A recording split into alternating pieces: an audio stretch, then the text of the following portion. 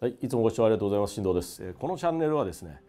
私学生の時イタリアに住んでおりまして、ファッションに興味がありまして、そこからファッション業界で約30年、30年いってないですね、まだ25年ちょっとかな、仕事をしていまして、そこで得ました経験をですね、元に、分かりやすいワードローブ、ちょっとだけおしゃれに見えるっていう心地よいワードローブを組むためのコツを説明している動画でございます。ぜひですね、続けて見ていただければと思います。マスタープランのちゃんと仕事する人、安部さんです。安部です。よろしくお願いします。今日は何について、そうですね、何紹介してくれるんですか。この冬おすすめと、実際ちょっと今自分が気になっている、気に入っているようなアイテムっていうのをちょっとご紹介できたらなと。アイテムとしては1種類なんですが、実はこれ CPO ですね、フィンジャックというブランドの CPO シャツ CPO ジャケットと言われるものなんですけれども、一応昨年から展開をさせていただいているもので、カシミヤとカシミヤ 100%、 カシミヤ 100% で、色がキャメルとブラックで、そもそも自分のワードローブの中に今までCPO シャツっていうものを、もちろんアイテムとしてはミリタリー由来で非常に有名なアイテムなので知ってはいたんですけれども、なかなか手にする機会っていうのはなくて、で去年初めて購入をして着てみたら非常に使い勝手がいいアイテムだなっていうのですごく気に入って、今年も継続して着させていただいている一着です。で、すごくカジュアルな形のアイテムなんですけど、確かにしょっちゅう着てるよな、これ。そうなんです。ですごいカジュアルなんですけど、カシミヤ 100% ってやっぱり非常に上質な素材をカジュアルなものに落とすっていうのが、なんかこの数年自分の中での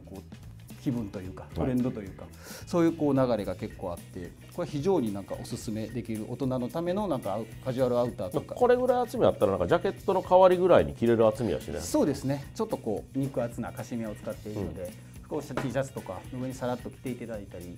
だんだん寒くなってきたのでこの上にコートを羽織っていただいたりと、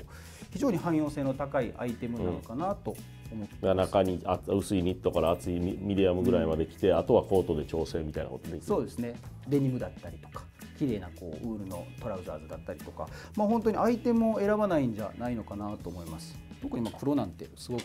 シックで大人っぽくて非常におすすめな感じのシャツアウターなのかなと思っています。なるほど。この間ちょっと挑戦した格好だと、タートルネックとか、タートルとかハイネックとかいいですよね。いただいてもなんかすごくいいのかなと思います。なのでこれからの季節、やっぱりちょっと素材的にはやっぱりちょっと冬のものなのかなっていうのはあるんですけれど、これからまだまだ対応できるかなと。冬本番といえば、でもそれ3月の末ぐらいまで楽勝で着れるもんな。なので非常にカジュアルな形なんですけど、触ってきた人だけが感じれる上質さみたいなところですごく大人の人におすすめできるアイテムなのかなと思います。なるほど。続いてもまた CPO シャツ、同じ形のものなんですけど、同じフィンジャックのものなんですが、こちらも一応素材はカシミヤ100です。で少しちょっと珍しいいわゆるカシミヤのホップサックと呼ばれる織のものですね。なのでちょっと素材のこの肉厚さっていうのは先ほどのこっちのタイプに比べると少し薄いタイプです。どっちかやったらなんか3シーズンとか4シーズンいくタイプやね、この生地。そうですね、そうですね。でこの間秋ぐらいから販売をスタートさせていただいているものなんですけども、非常に薄くて少しさらっとした、さっきのやつが秋冬用であれば、これは本当に3シーズン着ていただけるやつで、冬が終わった春先暑くなるまではずっと多分着れるでしょうし、この生地の特性上ホップサックでシャリッとしてるので、カシミヤぬるっとシャリッとしてる感じなので、シワにもなりにくいし、多分すごい着やすい素材なんじゃないかなと。でつるっとした素材じゃない分、着こなしにアクセントがつくというか、他のものと合わせてもベタっと見えへんから、そういう意味ではすごく使い勝手のいいアイテムなんだとは思うんですよね。コートの中とかに着るにはすごいいいよね。そうですね、これからちょっと寒い季節が少し続くので、その間はコートの下とか、そういうちょっとインナー使い、シャツ使いというような感じで使っていただければいいのかな。で、春先ぐらいから中に T シャツ1枚だったりと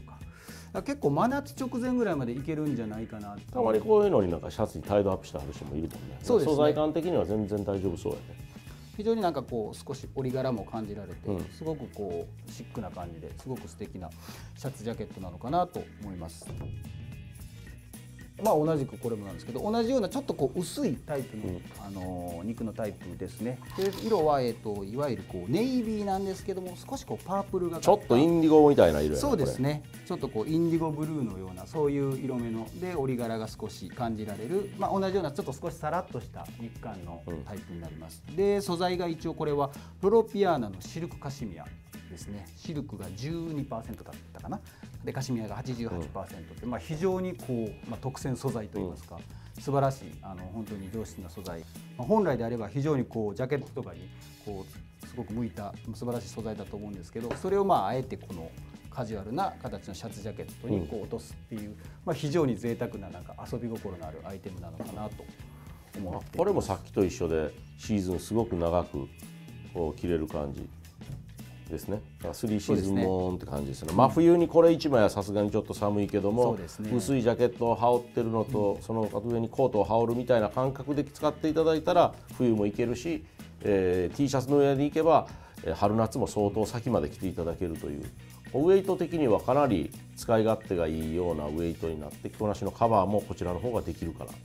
そうですね。先ほどちょっと真夏は向かないかな、3シーズンっていうふうに思ったんですけど、なんかよくよく考えるとこう真夏でも最近やっぱりすごくこう外が暑いのでクーラーがすごいガンガンにかかっているので、まあなんかこういうものを少しカバンに忍ばせていただければ、ちょっとこう羽織ったりとか、まあ、カーディガン感覚で着るっていうのもなんかすごく素敵なんじゃないのかなっていうふうに。なるほどね。で非常にこう素材がいいのとちょっと織り感があるので、非常にこう肌の上をこうさらっと滑ってくる、滑って触ってんの気持ちいい。なのでこれもちょっとおすすめさせていただければなと思います。ちょっと数にね限りがあるのでそんなにいっぱいあるわけではないんですけれども、もしまあ手にするチャンスがある方がいれば、これは非常に楽しんでいただけるアイテムなんじゃないかなと思っています。皆さんご視聴ありがとうございました。またですね、安倍さんにも出ていただこうと思ってますので、今後ともこちらの方をご覧いただければと思います。安倍さんインスタグラムやってますんで、そちらの方のフォローもぜひよろしくお願いします。詳しくは概要欄に載せておきますので、ではまたよろしくお願いします。ありがとうございました。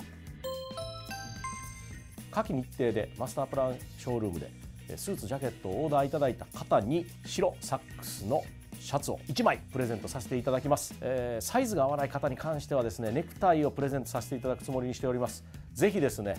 期間中に皆様ショールームの方にお越しくださいませ。めっちゃ得だと思うんで、というか結構頑張りました。ぜひお越しいただければと思います。よろしくお願いします。